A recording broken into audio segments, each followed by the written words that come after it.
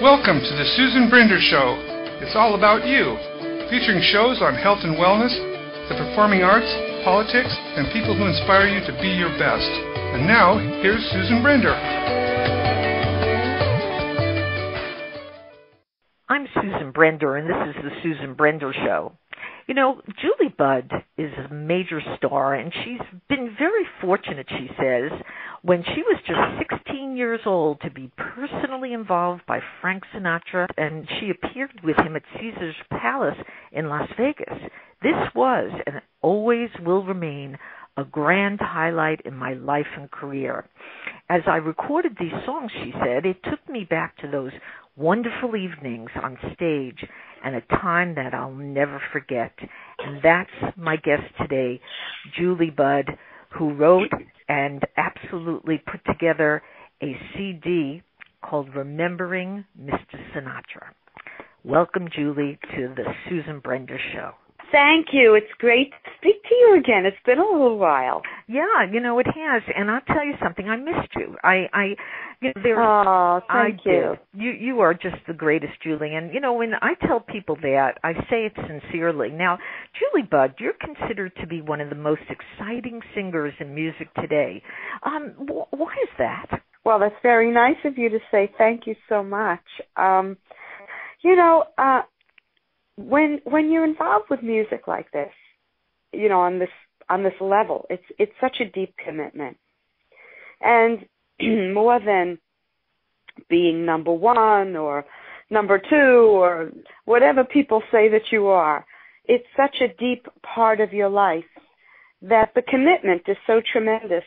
It supersedes any kind of an award that you can get or any kind of accolade that you can receive. It's a deep part of your life. And so when you're involved with something like that, you're not so much concerned with, you know, how famous or not famous you are. You're just always concerned with bringing the audience the best of yourself.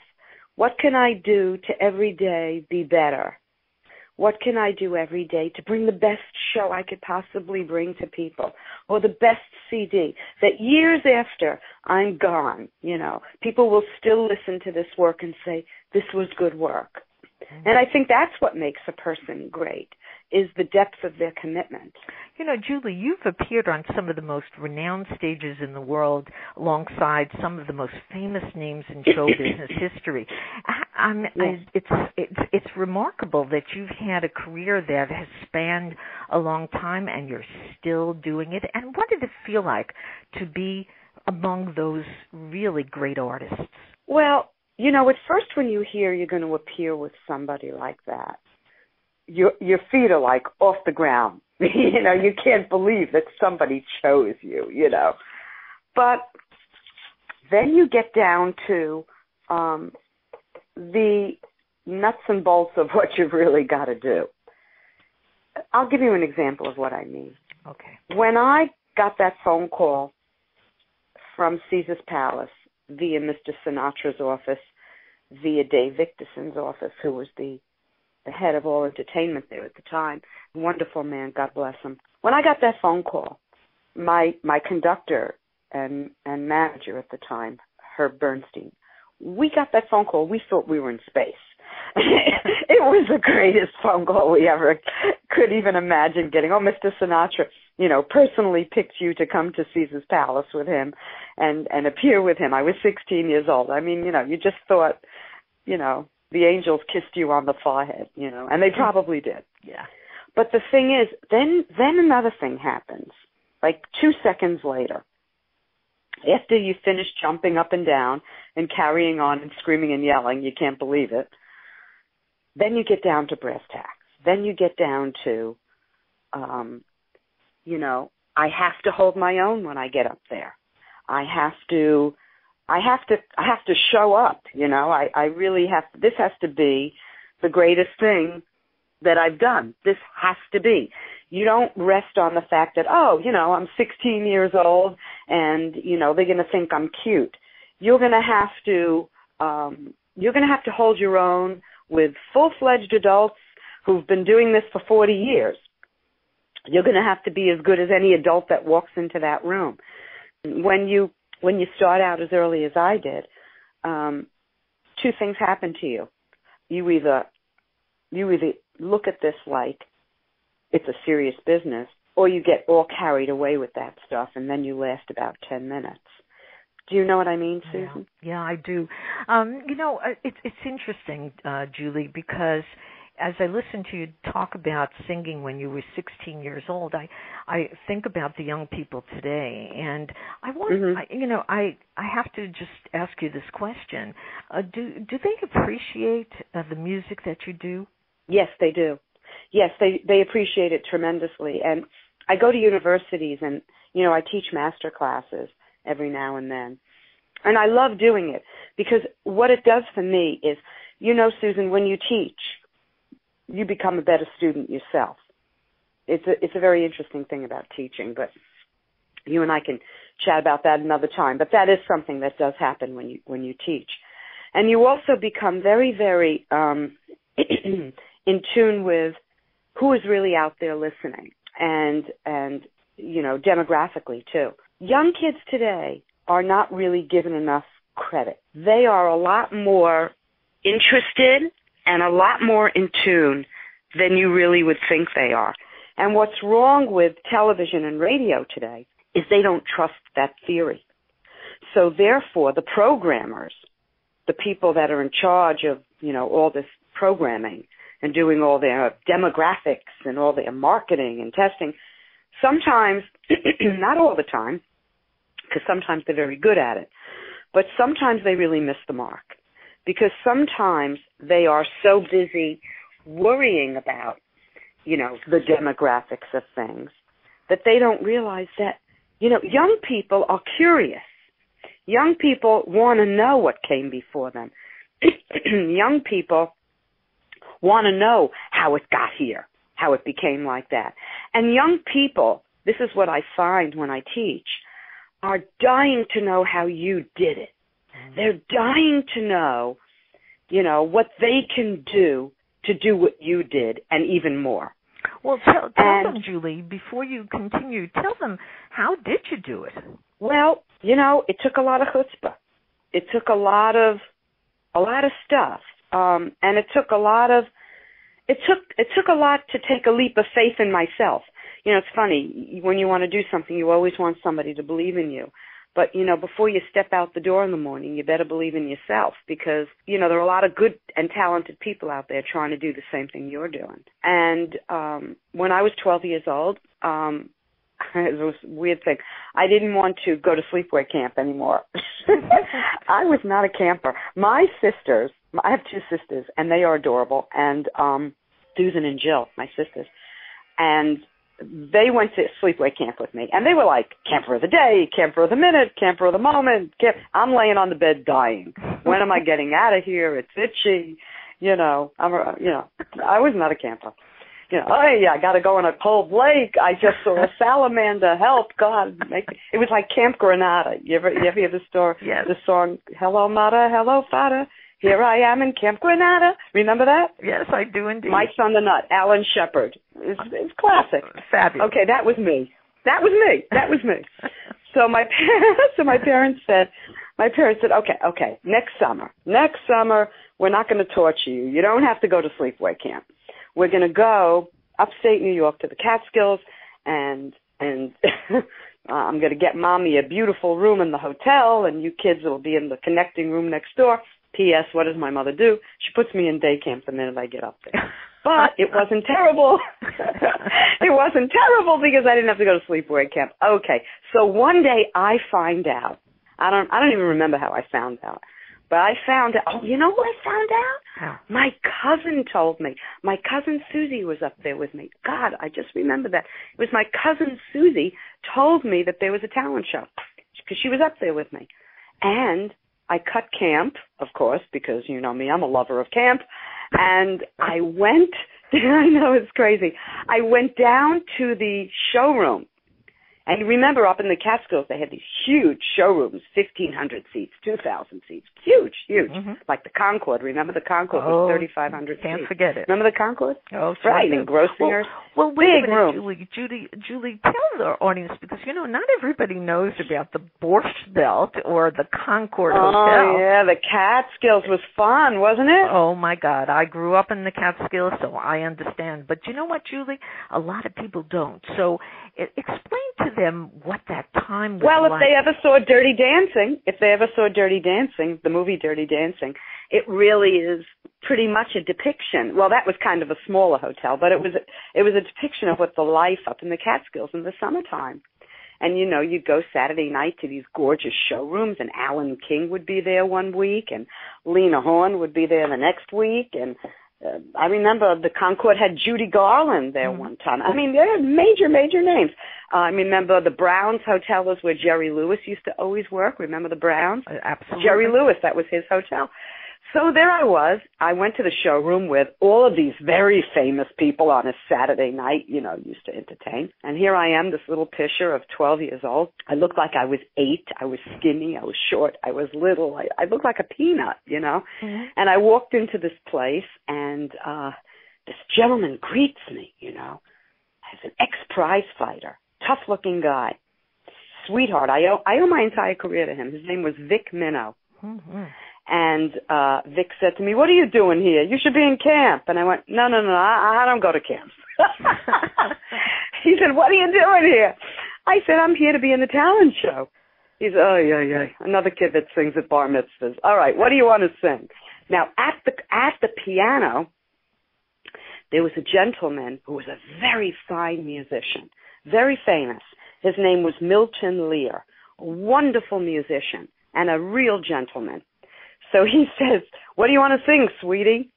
So I said, "I'll sing Moon River and Who Can I Turn To?" Well, they couldn't believe that like an 11 or 12-year-old kid would even choose that, Moon River or Who Can I Turn To? It's a sophisticated choice musically for a child, And then they go and they ask me what key I'm going to do it in. So now I knew I was really cooked.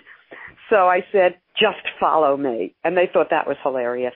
Well, P.S., I wound up being in the show that night. I won the show, and a gentleman by the name of Herb Bernstein was there. Mm-hmm. Herb Bernstein, turns out, was up there with his family. He was recording Laura Nyro at the time, John Denver, The Four Seasons, The Happenings, Lainey Kazan, Tina Turner. I could go on and on. He sold 40 million records, Herb Bernstein. Oh, boy. His recordings that he did with Laura Nyro are actually in the Grammy Hall of Fame. Well, let me stop you for just a moment. And he recorded me. Yeah, he recorded me. He did. And I just interviewed somebody by the name of Helena Lynn. Does that ring a bell? No. Well, Helena played with Laura Nyro, and and maybe Herbie knows her. Oh, I bet he does. And absolutely, there is such a, I don't know, when I listen to you, I hear Helena Lynn. I mean, all of you were just absolutely part of that fabulous generation where there was music that you could understand the words and people danced to. Today, I don't think everybody appreciates I don't know, that. Susan. I think there are a lot of really, really gifted kids out there now. I think the problem is that a lot of people do right now what a lot of young people do when they record, and that is they chase the market because everybody wants that hit record. Mm-hmm. So they start doing what they think, the producers and the people want to sell and what the record companies may want. First of all, there are no record companies anymore. But anyway, but I go around the country. I got to tell you, there's a lot of talent out there. And there are a lot of kids that even before they become famous, do a lot of musical theater. And train incredibly. It's funny. I just saw on YouTube, and this is very apropos to what we're talking about. I just saw on YouTube from 1986 or 1989, something like that, like a bazillion years ago, a film clip, an excerpt of the show that was done on the Oscars. and they called it the new generation of kids coming to Hollywood. And it was all these unknowns. Who were they at the time? Patrick Dempsey, all these kids that were like on TV now and became big stars. Yeah. I got to tell you, when I saw him dance, I could not believe it. I said to myself, he should be on Broadway. What is he doing? This singing, dancing like a leading man on Broadway. And then it came to me. I said, nobody just arrives in Hollywood or New York. Everybody gets their training somewhere, whether it's, in college at musical theater or going on the road at summer stock or training in their area with great dance teachers or singing teachers, whatever they do. There is so much talent out there. You cannot believe it. I think a big problem is that people think that they have to do certain things in order to sort of get over in a commercial world. Yeah. And what happens is you don't really see the talent that they have. You don't see it. Mm-hmm. Jolie Fisher was singing and dancing. Corey Feldman was singing and dancing. God, there were so many. Ricky Lake was singing like you can't believe. Singing like unbelievable. Right. And I said to myself, listen, I heard Queen Latifah do, was it Body and Soul, or one of those wonderful pieces? Well, if you see her movie Bessie, you'll see how fantastically she sings. They don't always get that opportunity, Susan. Yeah. And it's a shame because they do possess it. They really do. And they're well trained. Mm-hmm. So Julie, what does it require to actually be a good singer and someone who can get on stage? There must be something in your sort of personality or in your background. Well, that's true. You're right, Susan. There is. First of all, you have to be lucky to be born with an innate instrument. A lot of people think if they study and they practice and they learn how to entertain, because some people are natural performers, and then, of course, what's the thing that makes you great? Repetition. They keep doing it and they learn how to do it and they become better at it. But the people that you're really talking about, I think what I'm hearing is what makes you a really fine musician. Is that what you're saying? I am indeed. There are a couple of things that make you a fine musician. There's that great point between the black and white that you can't teach. Okay? There is a part of greatness that is, the Almighty kissed you on your head when you were born. You came into this world with it. You have it. Judy Garland had it. Tony Bennett's got it. There are people that have it. It's, I call it the mazel factor. They just have it. They were born with it, and that's just the way it goes. But this is an important thing to hear. That's not enough. Because the rigors of this industry can kill a natural instrument. I'll say that again. The rigors of this industry can kill a natural instrument. And what I mean by that is if you don't become a master at your craft, if you don't learn how to technically sing, if you don't learn how to take care of your instrument, if you don't study, you will be out of the tour more than you're in the tour. Because it is so tough to be out there physically on your body. Forget about emotionally. It is so tough to be out there physically that you better know how to take care of your instrument.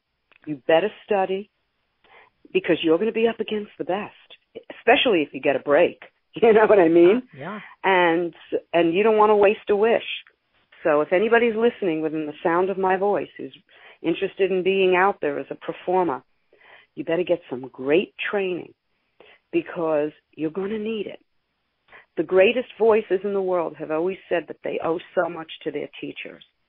And that's because that's the stuff that keeps you alive once you make it. Yeah. Once you make it.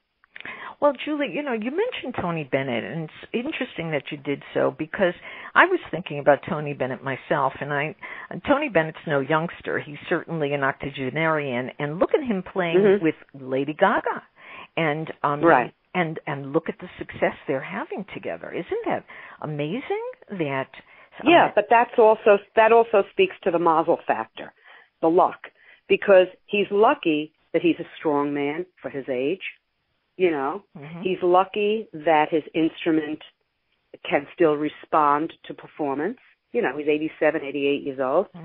he's lucky he happens to be a physically strong man, because it's not just, that area between your chin and your shoulder that counts, your throat, but it's your whole body. You don't just sing with your throat, you sing with your whole body, and that's what people don't understand. Yeah, it's true, and you're talking about your voice being an instrument.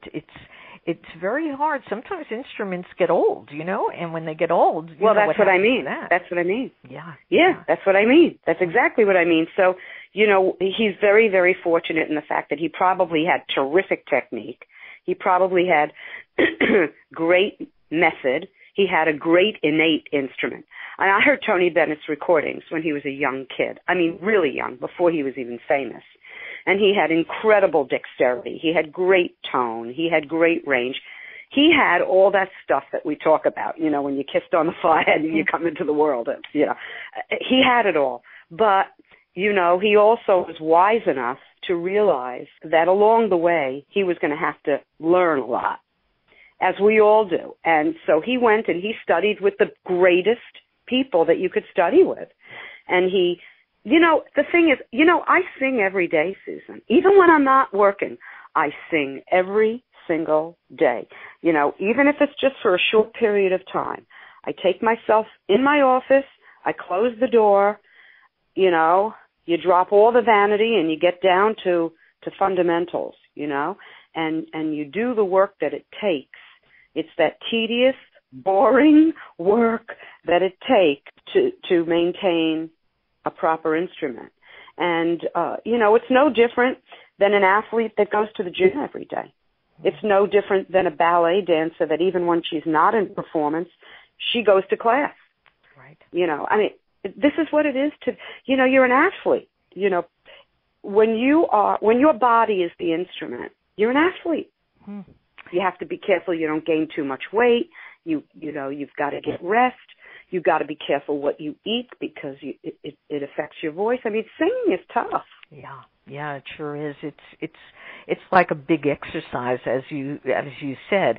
Now, let me just tell you something interesting. I attended a conference that was about music in the brain, and one of the things that I learned is that music can have a huge impact on the way somebody feels. And you talked about sort of mentally whether or not you have to kind of rehearse and get yourself feeling really in good shape. But it also has it has a kind of impact on people with diseases such as Alzheimer's and also I'll tell a story that I've told before, but I once when I went to Lincoln Center to a music conference, I absolutely heard a guy who had Tourette's syndrome, and every time he hit a key on his piano and sang a little verse, no more tick. So, well, you know what they say, because there's an area in the brain that controls math and music. Did you know that math and music are very connected? And tell our audience. Well, if there's, I'm not an expert at the brain, but I can tell you, and I'm sure people have heard it before, that neurologists will tell you that the area which stimulates the understanding of music, the appreciation of music, is in the same exact area that puts together the comprehension of mathematics. So as per his Tourette's syndrome may be, dominated by a different part of his brain than the part of his brain that maybe understands and is stronger with music. You've had some really interesting experiences singing, Julie, and I know that one of the things about singing is that it has such an impact on people. So Julie, you've had some amazing experiences. You said that you like quiet in the background, and tell us the story about what happened during the time that you were sitting in your backstage room. Well, so apropos to what you were saying about music and the brain and what can do for people. I was in my dressing room and a woman knocks on my door maybe 2 hours before showtime. And, that's kind of a critical time for performers. They don't usually like to be disturbed at that time because that's when you're doing your most important work, And she knocked on my door and I opened it up And she did not look well. She had sort of a shaved scalp, and she was a little puffy and, but very sweet, stately looking woman. And she said to me, oh, I'm so happy to be here. She said she had been going through the worst cancer treatments, and that this was going to be her night where she gets 2 hours, where she just doesn't have to think about her chemotherapy for a while, where, she can close her eyes and just transport herself into a peaceful and happy and have her life the way she used to. And I said, well, what do you mean by that? She said, I used to go out. She says, I've been sick for such a long time, and I just forgot what it felt like to put on a pair of heels and just go out and enjoy. And, I didn't know what to do for her. I gave her a CD and photos and whatever I had in the room, a pound cake, everything you could. I just, I felt so moved by her. And when I closed the door and I wished her well, I thought to myself, you really can't be so self-indulgent and a brat about these things. That what I do is really kind of a mission. It soothes people. It brings people joy. It's an important job. It transports people. Music is an important thing. It brings nations together, if you think about it. The arts are very, very important. And when you forget that and you start acting like a brat, it's a bad thing, And, when I thought about that night, I thought, stop being such a brat. Look at this poor woman. You have a job to do. Shut up and make people happy. Mm-hmm. You're so fortunate that you could do this. When I went out on stage that night, I dedicated a song to her and, all that stuff. But it was the first time I really got a sense of, like what you just said about music and the mind and how it's important in people's souls and bodies, and that if you have the opportunity to be the person who provides that, that's a very nice mission in life. Yes. Julie, you talked to me about many things that happened in your life on our last show, but now I'd like to know, where are you now? What's going on with Julie Budd? Tell our audience more about that. Well, right now I'm really concentrating tremendously on my recording, Julie Budd Remembering Mr. Sinatra. It's a very personal CD to me because it is a retrospect and a little bit of a valentine to those times that I spent with Mr. Sinatra at Caesar's Palace in concert when he was so kind to invite me on his show. And it was a very, very pivotal time in my life. And this CD, it's interesting. I didn't even think of it as being his 100th anniversary, and here it is coming out on his centennial. And it's my personal thank you and tribute to those songs that really were the backbone of the finest American music that was ever written. And people are still performing these pieces today. And he asked me to continue to do these songs. So that's what I'm really concentrating on right now. Last time I spoke to you, I was talking to you about my book. I'm almost finished with the book, Susan. Oh. We have to have you on the show again then to talk about your book. Yeah. Next year at this time, I bet you it'll be out. I'm almost finished with the book. It's been so hard for me to finish because, I get so caught up in other projects that it pulls me away from writing. But I have a feeling in the next 6 to 8 months I'm going to be finished. So next time I see you, I'd love to talk to you about my book. So I've been concentrating on my recordings, concentrating on the book, and we're going to be bringing Remembering Mr. Sinatra not only to the Metropolitan Room here in New York and at Barnes & Noble as well. They're doing a big presentation on the 28th with me, and September 10th I'll be at Barnes & Noble. But also I'm finishing up my residency in October and December at the Met Room, and then I'm going to the Berry Center on Mr. Sinatra's birthday at Ramapo College, the Berry Center, to perform Remembering Mr. Sinatra. But then I'm going to bring it to Vegas. Oh. Because that's where I met Mr. Sinatra. And where are you going to be doing that? At the Smith Center for the Performing Arts. Well, you are a very busy lady, Julie Budd. Well, it keeps you out of trouble, Susan. Julie, I can't wait to hear more about your book, and I look forward to having you back on the Susan Brender Show. It's just been such a very interesting show, and thank you, Julie, for being with me. Oh, Susan, you're such a doll. I'm sending you a hug. You're always the most supportive, sweetest person, and I hope I'll see you at the shows or the presentations. I owe you a hug in person. I feel the same way. So we've been listening to Julie Budd and all her stories and what she's doing now. And what she is doing now is remembering Mr. Sinatra. And let's go out on hearing a little bit of a song.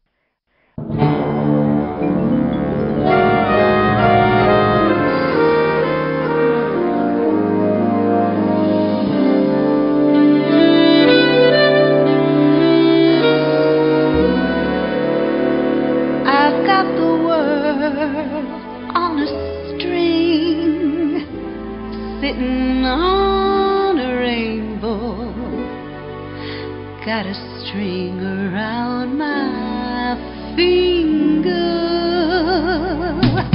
What a world, what a life, I'm in love. I got a song that I sing, I can make the rain go anytime I snap my finger. Lucky me, can't you see? I'm in love.